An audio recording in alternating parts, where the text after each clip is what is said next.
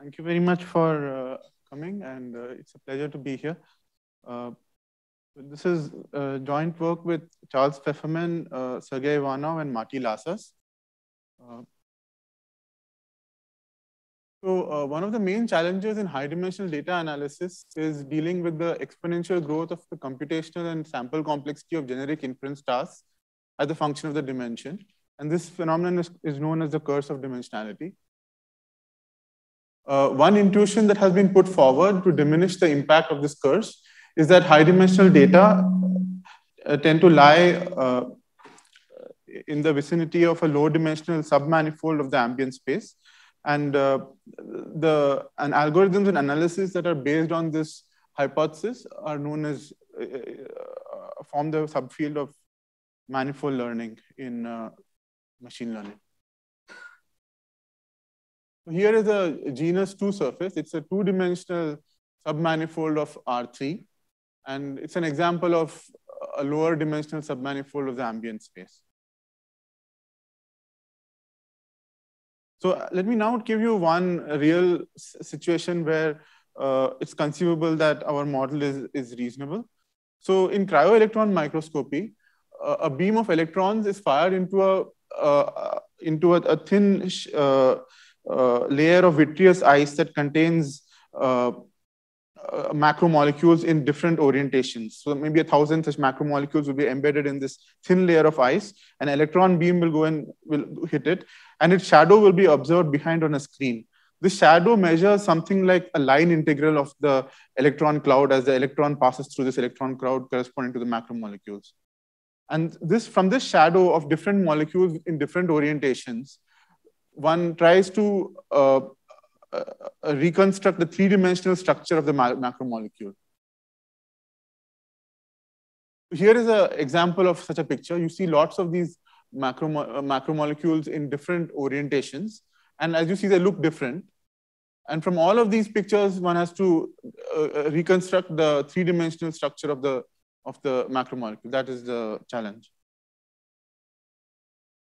And here is one particular virus. It's a bacteriophage. It attacks bacteria. It's called HK97. So this is a 200 cross 200 pixel image. As you see, it's quite noisy. And so a single cryo-EM image, such as the one we have, has, let's say, 40,000 pixels, which is the one in the previous slide. And each data point, therefore, is a vector in 40,000 dimensional Euclidean space. If the noise were zero, then these points ought to approximately lie in a projection of an orbit of the group SO3 of rotations of R3, orientation preserving rotations of R3. And this is a three-dimensional manifold. I just showed you a picture of a manifold a few slides ago. So this is actually a three-dimensional such surface. It's not a two-dimensional, but a three-dimensional such surface. And because each such rotation of the macromolecule in question leads to a different picture, the data points are parameterized by elements of this group. Okay, so you take a macromolecule, you perform a certain rotation to it, and then you let the electron beam go through it, you get one image. If you perform a different rotation, let the electron beam go through it, you get to a different image. And all of these images are parameterized by the particular rotation you make. It's a projection because we are no longer observing the full three-dimensional structure. We're projecting it onto a screen, and that results in the projection. But if the molecule is generic, for example, it doesn't contain icosahedral symmetries which some viruses contain, then you expect that the surface of all possible images is actually diffeomorphic to SO3. That is, up to differentiable transformations, the same as SO3. And this is what we'll assume in this talk. So when the variance of the noise is low, So however, the signal to noise ratios in this question are quite small, generally no longer than 0.1 in terms of energy. So this motivates the question of denoising data that is generated from a low dimensional submanifold of a high dimensional Euclidean space. The low dimensional submanifold for us was three-dimensional manifold diffeomorphic to SO3. The high dimensional ambient space was, let's say, 40,000 dimensions corresponding to the images. And the variance of the noise is high because the noise of the observation process is high. So when the noise is low, this question has already been addressed in some previous work. But today I'm going to talk about what happens when the noise is large. So this is what we're going to assume. We're going to assume that M0, the manifold, which is unknown, you think of this as the manifold of all denoised images obtained by doing cryo-EM, so completely noiseless. But this is unknown. What we know is the noisy version. So we assume that M0 is a d-dimensional C21 submanifold. What this means is that the extrinsic curvatures are one Lipschitz functions on the manifold. Let K0 be the convex hull of M0. So this M0 is embedded in some high-dimensional Euclidean space. So we can talk about its convex hull. We are going to assume that M0 is contained in the boundary of the convex of its convex hull, namely the boundary of K0. So no point of M0 is somehow in the interior of its convex hull. They're all boundary points in the convex hull. And this whole convex body is contained inside a unit ball in Rn. We also suppose that M0 has volume, d-dimensional, less or equal to capital V, and reach, which I'll tell you what is greater or equal to tau. So the reach of a manifold is the largest tube you can put around the points of the manifold such that the tube does not self-intersect. Okay, so this is the definition of the reach. And we denote this class of manifolds by G, D, N, V, tau.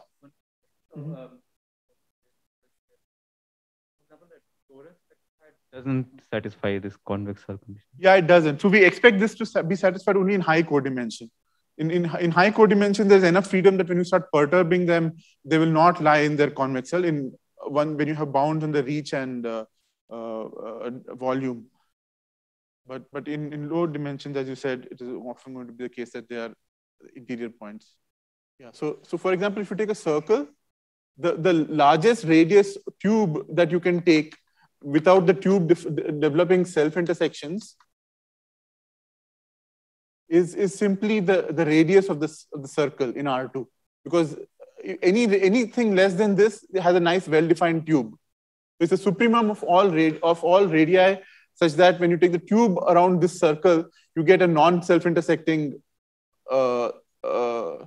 tube. Okay, so for circles, for S1 contained in R2, the reach is simply equal to 1, or the radius for a circle. If you have two parallel lines at a distance of 2 tau from each other, then the reach is not infinite. The reach is actually just tau, because when you look at the tube of radius tau, at this point, the tube starts self-intersecting. There are two parallel lines in R2. So as long as the radius of the tube is less than tau, the tubes don't self-intersect. But once you reach tau, there's a meet at the middle. This entire line would be common. So this is why the reach of two parallel lines of radius of distance 2 tau from each other is exactly equal to tau. So generally, curvature is also looked at, is taken into account in this. So for example, if you have something like this, the reach is going to be roughly what corresponds to this radius, because at this point, when you take the tubes, they will start developing some sort of singularities. If you have a very smooth curve like this, the reach is going to be larger because you can take larger tubes. Okay. And finally, let me tell you a precise definition of the reach that has got nothing to do with this. It is the following. It is the maximum R such that for all R prime less than R, if the distance of X to M, the manifold, is equal to R prime, then there is a unique projection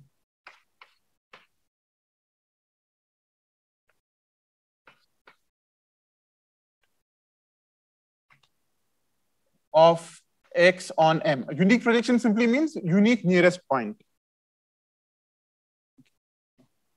So this is the reach. This is what we mean by the reach.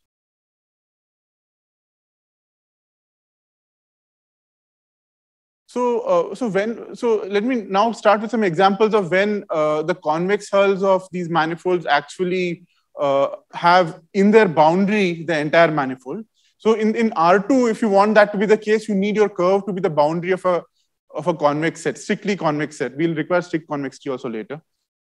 In R3, there is more flexibility already. So if you have a curve in R3, it's good enough to just embed this curve in the boundary of the unit ball. If you do that, then the convex hull of this curve is going to, in its boundary, contain the entire curve. Simply because the boundary of an even larger set, namely the entire ball, contains this curve.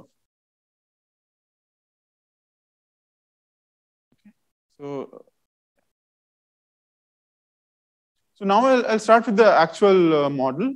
So the model is, let x1, x2, xn be a sequence of points chosen IID at random from a uniform measure on the manifold. Let G sigma be this Gaussian distribution, which is added noise, and whose formula I've given. It's just a standard Gaussian, but with standard deviation sigma. And now what you observe is the random point on the manifold plus this noise. And you observe this many times. And from this, one has to recover the manifold in some sense. And in some sense, I mean close in a distance, a so-called distance called Hausdorff distance. And we would like the reach of the output manifold also to be not much smaller than the reach of the original manifold. So these are the constraints. For example, here, the red manifold is a true manifold. What we produce is maybe this dashed blue manifold. And we produce an implicit description of this manifold also with the property that the reach is at least tau by d to the 6, where d is the intrinsic dimension. And also it is in Hausdorff distance rather close. What do we mean by Hausdorff distance? We mean that every point on the blue manifold should be within a distance epsilon double prime of the red manifold. Every point in the red manifold should be within a distance epsilon double prime of the blue manifold. These two conditions together ensure that the Hausdorff distance to M0 is less than epsilon double prime. So now this is a quantitative form of that being contained in the boundary of the convex hull. What this is saying is we require that the manifold is R exposed. What this means is that for every point on the manifold, it's possible to take a sphere of radius R that contains the manifold and is tangent to the manifold at a point. Here is a picture. So this is the manifold on the side. And this is a ball that ensures that this point P satisfies the R exposed condition. This condition has to be true for every point of the manifold. For every point of the manifold, you should be able to find a ball like this that contains the manifold, and the boundary of the ball should be tangent to the manifold at the specified point. Okay, so this is R exposedness. This is stronger than saying that the manifold is just contained inside the boundary of its convex hull. This is a quantitative version of that statement. Yes, if it holds for some R, it will hold for all larger R also.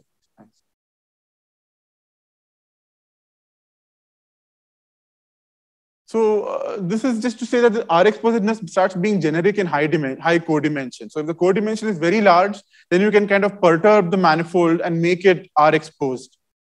It's just to say that in high dimensions, you start seeing lots of R exposed manifolds. This, as Piyush pointed out, is not necessarily true when the codimension is small, but it starts being true in high dimension. And one way to see this is to simply take the manifold in high codimension. It's going to be almost contained inside a linear subspace of much smaller dimension because of the constraints on the reach and the volume. And then you just project it onto a very large sphere. And then because it's now on a sphere, by the arguments we saw earlier, it's going to be contained in the boundary of its convex hull. And if the sphere is large, this projection will not move the manifold by much.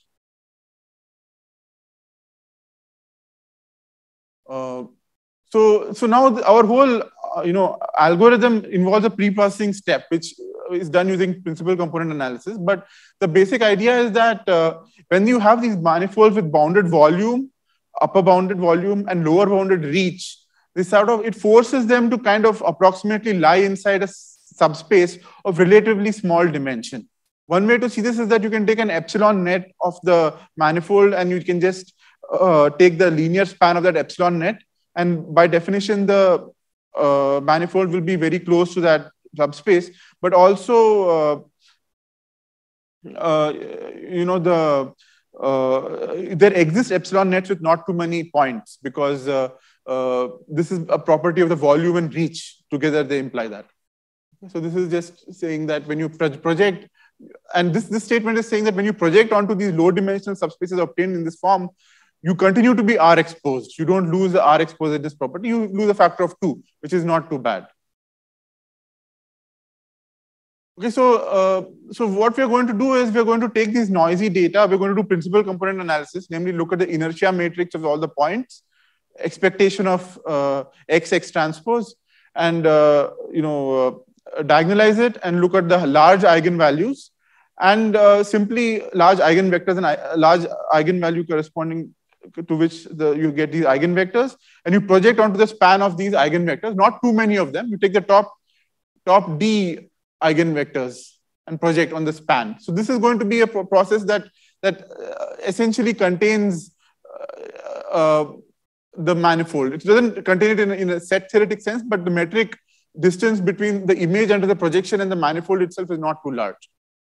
And projection onto this subspace reduces the total variance of the noise by a multiplicative factor of d by n. This is because the noise is full dimensional in its covariance matrix. It's identity covariance matrix with some scaling, perhaps. So here is a picture of the original manifold in 3 dimensions with a PCA subspace in 2 dimensions, and the idea is that you project onto this 2 dimensions by just smashing it down. I've just put 2 points to show the intersection. So this is a very low dimensional picture. You don't necessarily want to think too carefully about it.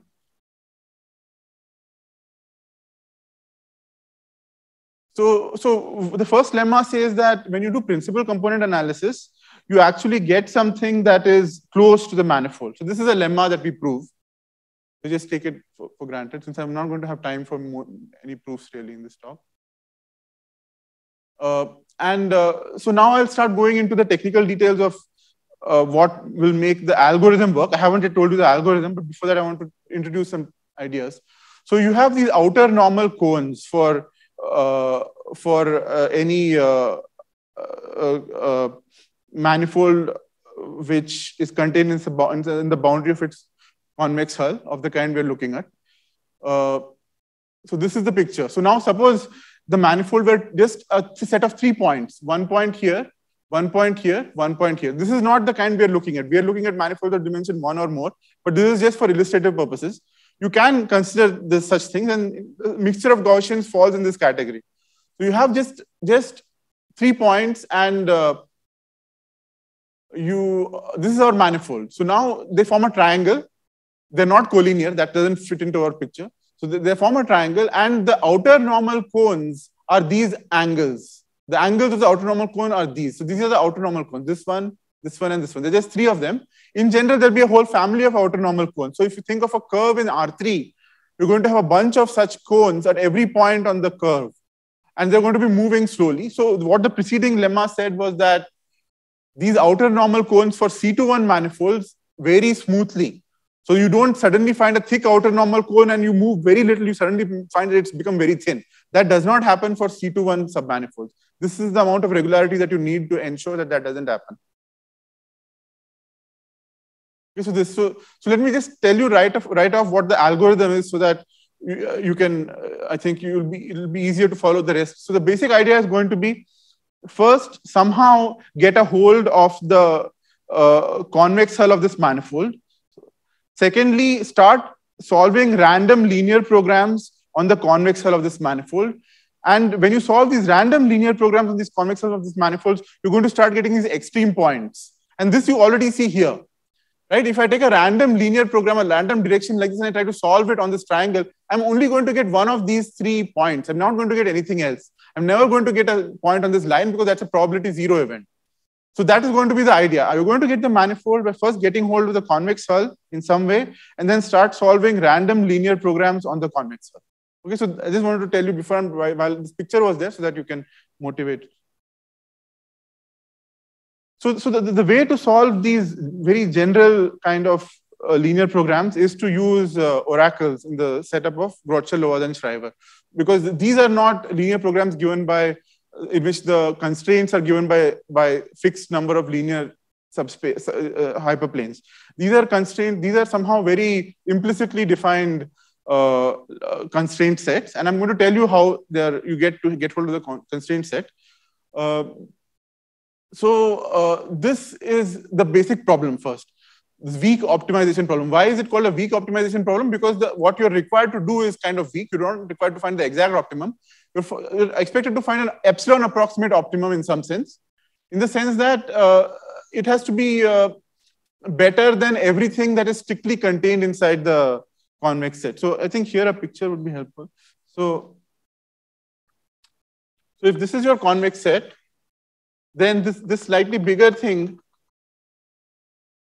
this is K, this is SK epsilon, and this inner thing, which you get by looking at all points whose distance from the boundary of this convex set is greater or equal to epsilon, this is SK minus epsilon. Okay. So what do we mean by the weak optimization problem? You basically, given a vector C and a rational number epsilon, you are required to find a point in this outer set that doesn't do worse than any point in this inner set. Okay. And if this inner set is empty, you just can say that it is empty, and so that you are not required to do anything. Okay, if the inner set is empty. So you somehow rule out these very ill-conditioned instances by this. So for example, this point is okay, but this point is not okay with respect to this objective vector, because this point does better than this point in terms of going in this direction.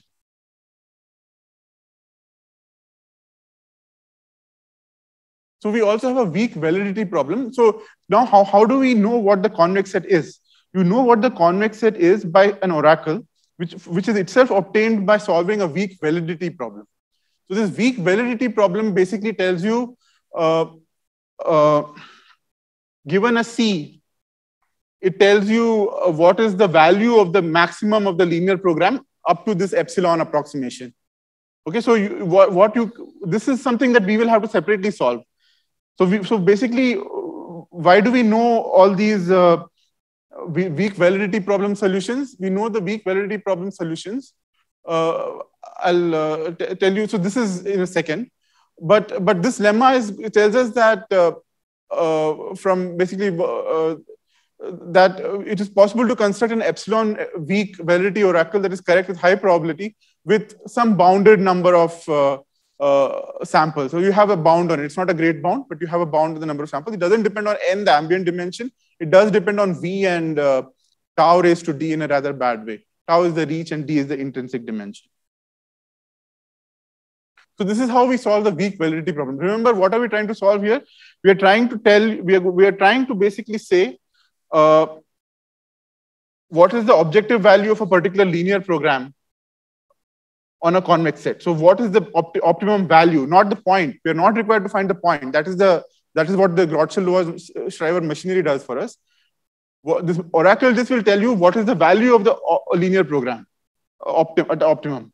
So another way of thinking of this is that if I give you a hyperplane far away, it will tell me the distance of the manifold to the hyperplane. And this is true for every far away hyperplane. This is the same as saying it's a weak validity oracle. So how do we implement a weak validity oracle? What we do is we take all these samples, we take a somewhat far away hyperplane in the direction we care about, and we just count how many samples have fallen in this region when you take a random point here and add a random Gaussian noise vector. Okay, so when you do this, the number of points here will be something, but the thing is, most of these points come from here. The reason is that the tail of the Gaussian is so extreme, the chances of a random point coming from here all the way here is much smaller than the chances that a random point from here come here. They're both small, but the chances of coming from here is much smaller. So all the points that have managed to land in this region have very likely come from a very thin band around this point. And that allows us to relate the number of points that have fallen here to this distance, simply using the formula for the Gaussian. And this way we evaluate the distance of this hyperplane to the manifold. Okay, so and once you know the distance of the hyperplane to the manifold, the machinery of Grotschel, Loaz, and Schreiber allows you to solve the optimization problem using the ellipsoid method. So this lemma is saying that it is possible to solve weak optimization problems for polynomial time given access to an oracle that solves a weak validity problem. Okay, so this is the idea. And so now there are numerous numerical stability issues that come into the picture. So I'm going to talk about those in the remaining 20 minutes. So firstly, if these cones are very thin, that's not good for us. So these are those outer normal cones that I showed you in the triangle picture. So we need those cones to be thick. If you put together the condition on capital R and the condition on reach tau, you can show that these cones contain a ball of radius tau by R inside the outer normal cone at a unit distance from the point you care about. Okay, so they do contain large balls with these if you have guarantees on tau and R.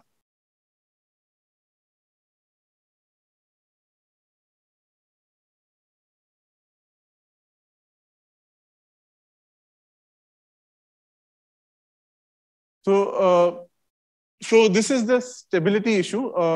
So what we're saying is that so we're not going to be able to solve the linear programs exactly. So this does not give you the solution of the linear program exactly.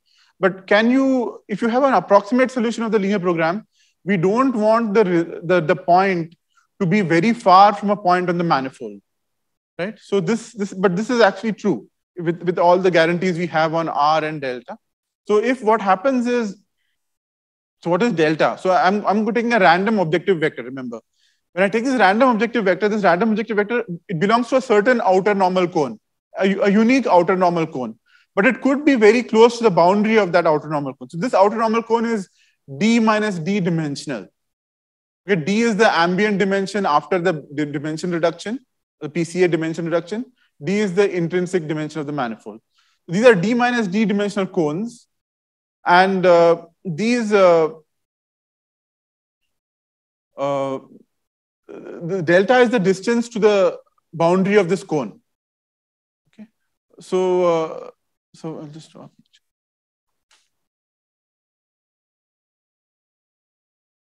So if this is the cone and this is the direction, this is delta. Okay, how far from the boundary? And so the lemma says that if you get a good epsilon, then when you solve this linear program approximately, you guarantee that the true optimum x is not too far from the obtained optimum y. And how far is it? It is this far. So as long as delta is not too small, this being the delta, this is a reasonable bound. It turns out the delta is actually quite small, and that blows up the runtime. But nonetheless, it gives you some bound. Okay, so why do we get that square root of epsilon r by delta? The reason you get square root of epsilon r by delta is you are able to solve the linear program to within an epsilon error in objective value.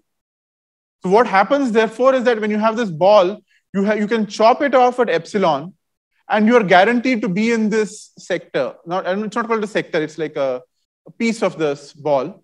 You're guaranteed to be in the piece of this ball where this amount is epsilon. Now, in a radius r ball, if this amount is epsilon, this is not a radius r ball, I'm sorry, this is a radius r by delta ball. You have a r guarantee on the best possible ball at that point, but when you take the objective vector, you have to make the ball contact with the point in question with a normal that corresponds to the objective vector. And when you do this, it's no longer a r ball you're looking at an r by delta ball. Okay, so this is an r by delta ball, this is epsilon, and the diameter of this set is square root of r epsilon by delta. So that is why you get to within r epsilon by delta of this point. And this gives the guarantee of the point. So basically, this is the procedure. But there is a catch. You need a procedure which excludes cases when the point output by the optimization routine applied to V is far from the base point of the fiber containing V. So you don't want to pick up a lot of spurious points that you think are close to the manifold, whereas actually none of them are. And how can you tell whether a point is spurious or not? So now I'll give you a way of pruning out the bad points. It may prune out some good points. It actually doesn't prune out any good points. Yeah, it just prunes out the bad points. So what is it? So you think of this cone, you have a cone, this is the outer normal cone, but you have taken a section of the outer normal cone. So this is a 3-dimensional outer normal cone. You've taken a 2-dimensional section of this, and what you've got is this polygon here. This 2-dimensional polygon is a section of an outer normal cone. Now these objective values are sticking outside the screen. They're looking at you, these directions, they're pointing in your direction. And what you're doing is, you are going to try to say that if this is your, okay, so if this is your vector v, what we are going to do is we want to check that this is a robust point as far as the optimum is concerned. So what we're going to do is we're going to take a small ball, sample that ball, and solve lots of linear programs corresponding to each point on that small ball. Okay, so this is like a very large number of linear programs are going to be solved. And if all of their solutions in terms of the points at which approximate optimality is obtained are clustered very close together, not even one of them is far away, then we are going to pick one of those clusters and just one of those points and just say, okay, this is roughly a point on the manifold. On the other hand, if these points, if these linear program solutions are not clustered together, then we're going to discard the point saying that this point v, this vector v was too close to the boundary of its outer normal cone, and the resulting solution of the linear program was unstable, and we don't trust that the solution that we got is actually close to the manifold we want. Okay, so this is the criterion that's going to rule out all the bad points. And why does this work? This basically works because if you have any point in an outer normal cone, it is always possible to get one point that is a good point on this sphere, namely this point. It's moving towards the center of the outer normal cone, whatever that means. And when you do the optimization with this point, you're guaranteed to get a good solution because it's so close to the interior of the outer normal cone that the bad things that happen with small delta don't happen here, and you're going to get a good point. So every such perturbed optimization problem, when you do all these perturbations, is going to produce at least one trusted point that you can trust. Because you have one trusted point in that set, and if all the points are clustered around, you know that all of them are trusted because they're all close to that one trusted point. It's guaranteed to have one trusted point. On the other hand, if there's a split and some are close, some are not close, then you can't say anything. Okay, so this is the criterion we use to rule out the idea that these linear programs are unstable or not.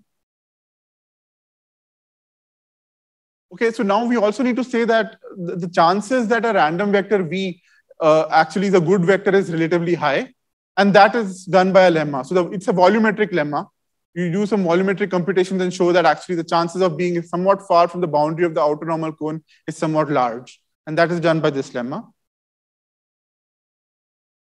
So let me now, again, I've already told you what the algorithm is, but I'll just go through it in a slightly slower fashion. So let us assume that this is the number n of points that we need. So you see that this is capital R by tau, d plus d, v over epsilon to the d. This is a large number of points. And this is the number of points that we need to basically going to use. So this is a large number of points. And here's how algorithm find points works. So for 1 less or equal to j less or equal to n0, you do the following. You sample a random vector vj from the uniform measure on the ball. Then for this random vector on the ball, you take a small ball around that point. This is that, and then you solve lots of these perturbed linear programs. And then let Yij be the solution of the weak optimization problem with C epsilon optimizes this over Z belonging to K with high probability. And if we have that all the perturbed linear programs have solutions that are very close to the original linear program, then we accept the point Yj, set it to Y1j. Otherwise, we output no point and declare that the vector Vj was itself within R0 of the boundary of the outer normal cone. So it was not feasible to do the optimization. Okay, so this is roughly the algorithm. And you do this sufficiently many times, you get lots of points on the manifold. So this is the main lemma that tells us the final answer. It tells us that the number of arithmetic operations performed on points with n coordinates during the execution of fine points is bounded above by n naught. So n, if you recall, was the number corresponding to the complexity of the validity oracle. And then there are some polynomial terms corresponding to solving the linear programs, but this is basically the time complexity.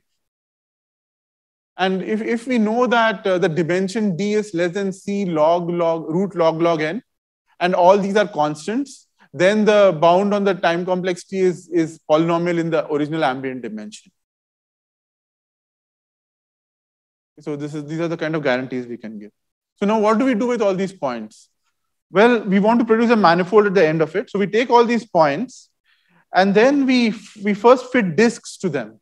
Okay, so this is some basis it's called basis pursuit or something. So there's some algorithm to find disks on using the points. We find these disks and then we fine tune the disks so that they're rather close to being points on the containing the corresponding tangent spaces. And now what we do is we take bump functions on these disks. So what are these bump functions? So these bump functions look like Gaussians, except that they have compact support. So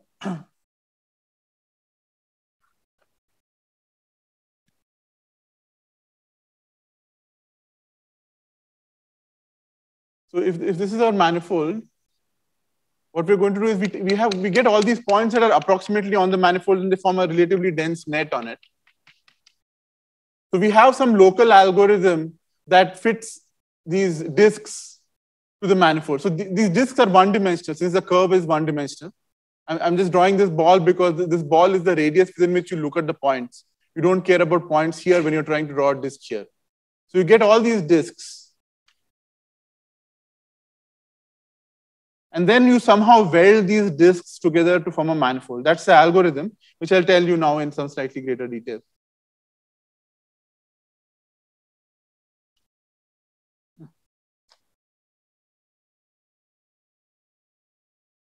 So this is what would be the case if you had a two-dimensional manifold. You have all these two-dimensional disks, and you have these bump functions, which are locally defined on these disks. So there's a bump function here, there's a bump function here, there's a bump function here. But the good thing is that when you add up all the bump functions projected onto one larger line like this, they locally add up to 1.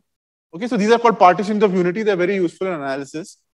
So you have one bump function on this red ball, one bump function on this, one on this, and they all add up to 1 locally. So on this red ball, if you add up all these functions, you'll just get 1 everywhere.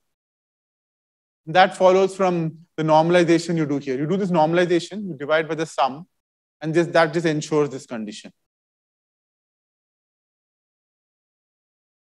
And it's possible to choose weights. So this is a theorem. It's possible to choose weights so that this alpha tilde z is within universal constants of 1. Okay, so you can compute this using some Voronoi tessellations and things like that. This is this picture. So what are these objects now? So now there are going to be 2 objects. One is this vector field. So given a disk, you take this vector field which measures the gradient of the square distance to this line here. Okay, so if you take the square distance to a line, the gradient is going to keep increasing as you go farther and farther away. And that is what you see here. Okay, so this is the gradient of the square distance. That is one object. And there's a second object, which is what's called a vector bundle. The second object is going to assign, so I'm going to use it in this. So the second object is going to assign a subspace to every point in a neighborhood of this manifold. So you have this manifold, you have this tube around it. By now you approximately know the manifold because you have all those data points, those points obtained from optimizations. And so for every point here, you have some approximation of the normal fiber to this manifold, something like this. It's not exactly this, But for every point, you have this. And the important thing is it varies quite smoothly with the position. Okay, so this is not only defined on the manifold. For any point here, there is rooted at this point a subspace that is kind of like the normal to the manifold at that point. It's got dimension d minus d. These things, these subspaces. In our case now, d is 2 and d is 1, which is why you are getting d minus d equal to 1. And these fibers are one-dimensional. Okay, so these are these two objects. And once you get, so this object is obtained by basically taking those projections onto those disks, getting this corresponding projection matrices, taking this linear combination using the partition of unity of the projection matrices to get a matrix for every point that is not a projection matrix. This is a positive definite matrix, but not a projection matrix. But it looks a lot like a projection matrix because all the things that are getting mixed together are very close to being the same. So all the projections that are getting mixed together here with a non-trivial weight are very close to being the same. That's why this has got a few eigenvalues that are very close to 1. I'm sorry, d minus d eigenvalues that are very close to 1, d eigenvalues that are very close to 0. And from this, you can just threshold to get the projection that you want. Okay. And what is the formula for the manifold? In the end, the formula for the manifold is simply so this is that thresholding I talked about. You get the AX and you take the high eigenvalues, you take the spaces corresponding to the high eigenvalues, project onto it, and that's how you get pi x, the projection. And what is the manifold? The manifold is a set of all points where the projection of f of x, the vector field, is 0 onto the corresponding fiber. So how was the vector field obtained? So I think I didn't describe that carefully enough. So you have these vector fields Fi. You are going to patch them together by just adding. So this is actually the vector field. This is the vector field. These are the Fi are the vector fields for each disk. You add them together with a weight, and you get the vector field for the overall vector field. You get the overall vector field. And similarly, you do something. This A is the matrix you get by putting together all these projection matrices. And then you take the high eigenvectors of it and take the span and project onto that. And that's how you get the pi x. And now this is the manifold. The manifold is simply the set of all points where pi x of f of x is equal to 0. F of x is a vector field. Pi x is a family of projection matrices that keep varying smoothly as x varies. Okay, so it's not just f of x equal to 0. It's not just that the manifold is a set of all points where the vector field is 0. No, you have to take f of x, you have to pass it through this other filter of pi of x, which projects it onto the certain large eigenspaces. And then you get 0. And then that is the manifold. Okay, so that is the summary. So here are the subspaces you're going to project on. So it's like the picture I drew here. And the final result is that for arbitrary values for the parameters d, sigma, r, lambda, tau, v, eta, epsilon, our algorithm produces a description of a manifold M0 of reach at least tau by d to the 6, such that the Hausdorff distance to M0 is less than epsilon, with probability at least 1 minus eta. When d is less than root of log n and all the other parameters are absolute constants, the number of arithmetic operations is bounded above by n to the c. So it's polynomial when this d is very small in this sense. The questions for the future include what if M is not contained in the boundary of the convex hull? And can we relax the condition that D should be less than root log n? And lastly, can the guarantee on the reach of the output manifold be improved? Currently, we have a lower bound of tau by D to the 6. So this is my last slide.